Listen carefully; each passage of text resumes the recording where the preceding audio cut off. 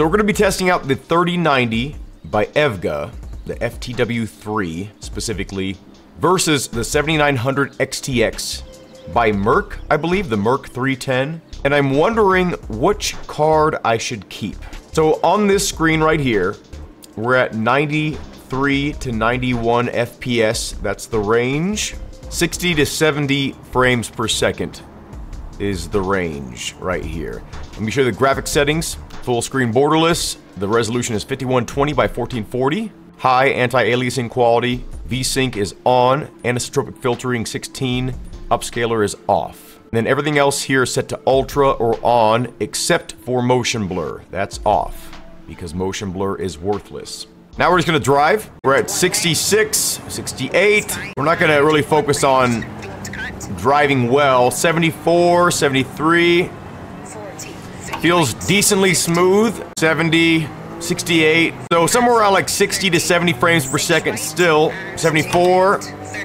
That's actually sped up a bit, huh? 76. Okay, we had a big stutter right there. 78. It's the highest number we've... 80.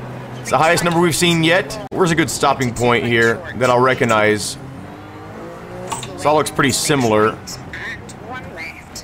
Okay, we'll stop at that wooden fence. And our last frames per second is 71, 70, something like that. Okay. Now let's test the 3090.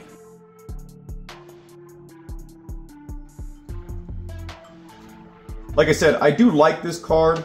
Some of the quirks that it has are frustrating. The ones I'm experiencing personally, there's a white flash that takes place maybe like 4 times per gameplay session, but it kind of throws me off. And if I'm driving, it kind of like, it's a really quick flash, whoop, like the whole screen just turns white for like 1/10 of a millisecond, but I can detect it, and that's very frustrating. I can't get rid of that. I've tried to with a lot of different methods. I just can't. The driver support just doesn't seem as good. I get higher frame rates overall, but the frame pacing is what makes things feel like the game is actually chugging along, rather than like, I would rather get 120 frames smooth than 170 rugged, jagged. The card's pretty much brand new. I've been running it for about 2 months. Now, I have read other people that have that white flash issue. They've been able to correct it if they're not running multiple monitors. But the problem is, I run multiple monitors, and I don't want to go back to a single monitor setup because it's just so much more useful for me to have a side monitor for chat, SimHub, OBS, things like that. Also, I have a new album out now called Wake Up. Go check it out. Link in the description. If you like music, do yourself a favor. Okay. Well, there is the GPU. It still looks brand new because I never took the plastic off there, and I probably never will. Here's the tiny 3090. So much lighter. So much, It looks like a small card now. Very interesting. Pop it in there.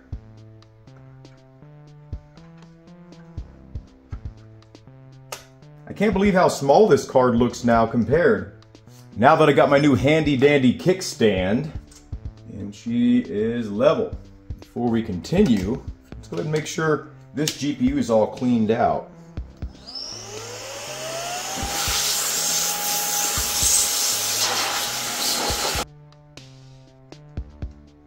Let's hook her back up and get all the drivers installed.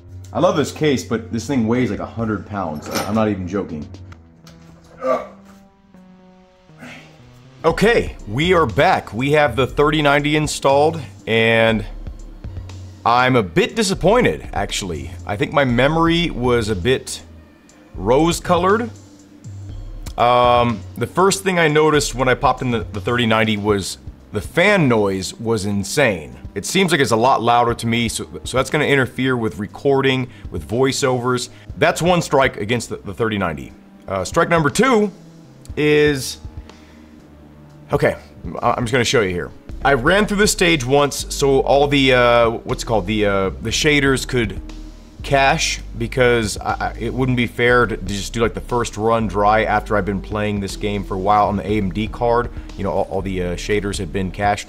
So I did play the stage, so it makes sure and loaded everything it needed to load.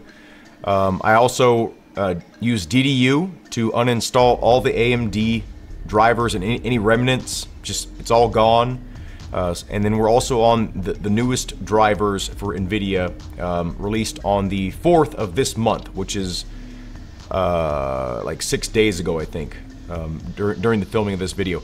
So, all the graphic settings are exactly the same. We will try DLSS because DLSS is usable compared to FSR on this game, and see what kind of performance we can get out of that. Same stage, same car, same conditions. And I also noticed that there's like kind of a flickering that takes place when the game is loading with this card. I don't know if it's related to the driver.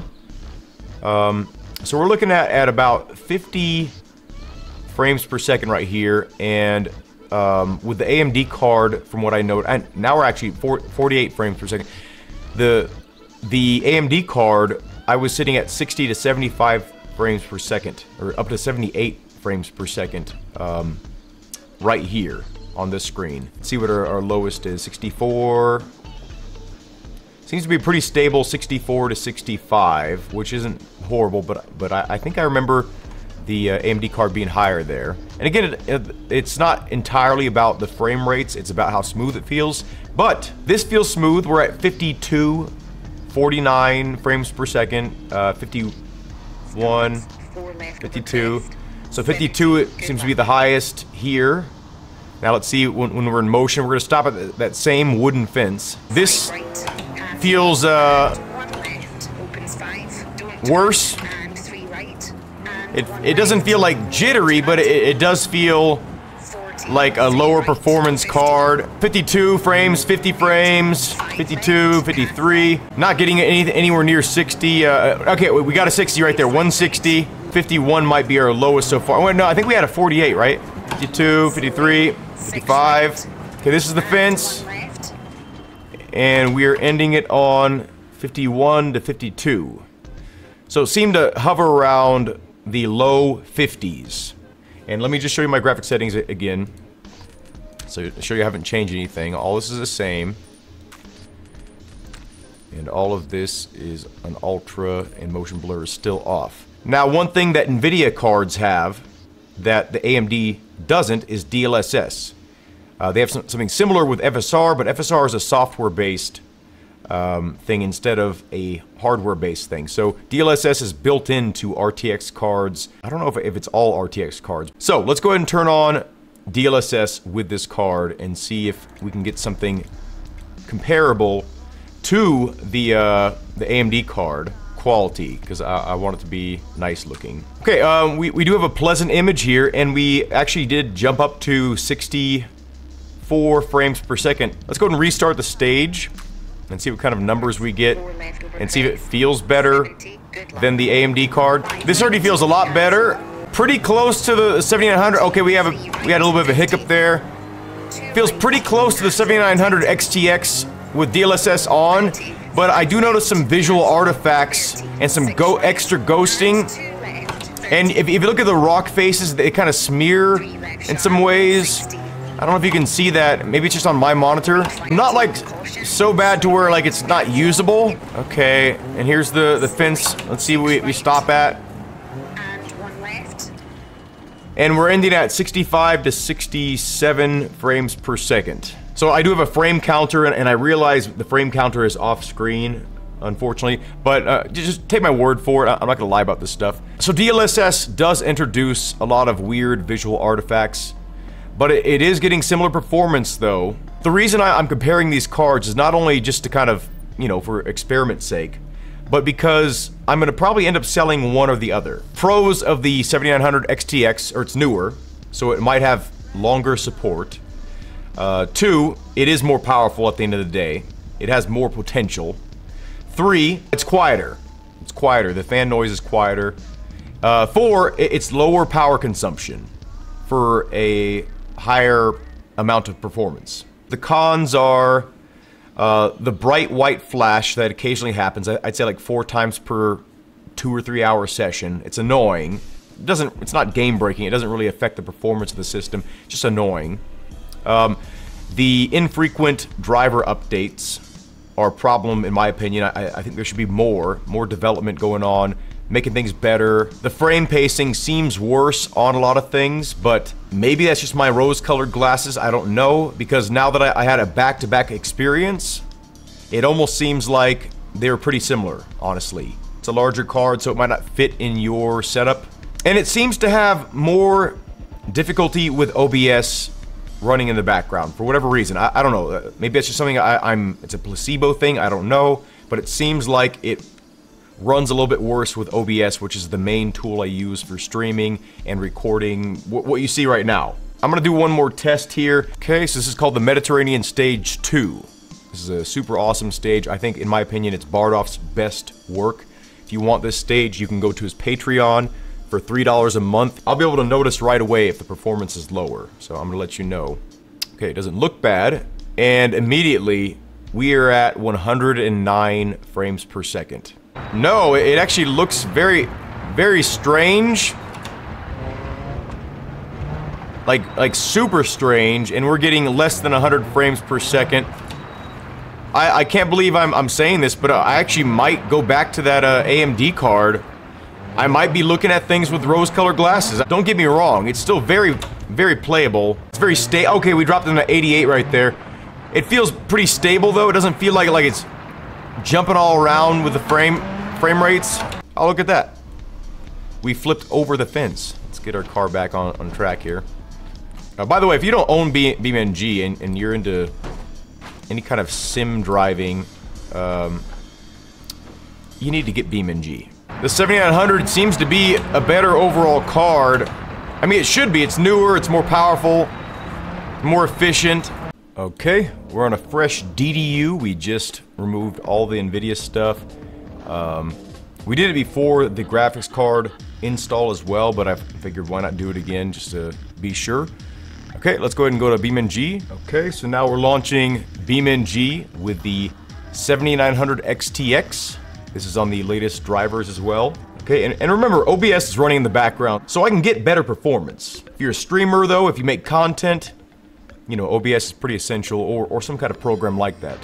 51 frames per second compared to the 90 to 100 of the 3090. It feels noticeably smoother, it looks a lot better. 125, 120. We did dip to 107 right there. Much higher numbers, on average, like 20 to 30 frames per second higher, something like that. And just everything looks a lot better and more solid, less ghosty. Even with DLSS enabled, the NVIDIA card couldn't match the AMD card in raw performance. And that's without any kind of frame interpolation from the AMD card. That's pretty crazy. The difference is pretty night and day, honestly. As I said, rose-colored glasses. You know, I remember my 3090 being a beast, so when it failed, I remembered it as a beast in my head. And then when I got this card was more or less a compromise for me because I didn't want to buy another 3090. I wanted to buy something cheaper than a 3090, new, and hopefully something more powerful. But this was a compromise for me because, of course, I want a 4090. Of course I want a 5090, of course I want a 6090, but it was kind of like an in-between card for me in case I wanted to get a 50 series card, and they're coming out soon. So I didn't want to buy like a 4090, and then, you know, a month later the 5090 comes out, and then my 4090 is worth a ton less out of nowhere. But as it stands right now, the 7900 XTX is the better card for my personal use. It does have some weird things. I haven't seen the screen flicker yet. Usually it happens around now, but it hasn't happened. So maybe, you know, with the fresh Windows install, maybe with the new driver updates, maybe that's been fixed.